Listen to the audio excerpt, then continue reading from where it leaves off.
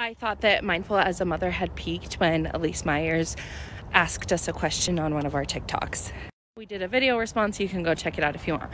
But then Paige, my business partner, the other half of Mindful as a Mother, she does all of our like collaboration, organizing, because my ADHD dysfunction is real and it's just not something that lights me up. So she handles all the scheduling, getting guests on our podcasts. She's the brains behind that. The focus of season 3 is ADHD. And so she called me and was like, hey, have you heard of the parent therapist, Dr. Carrie Jackson? She's coming on our podcast. And I was like, what?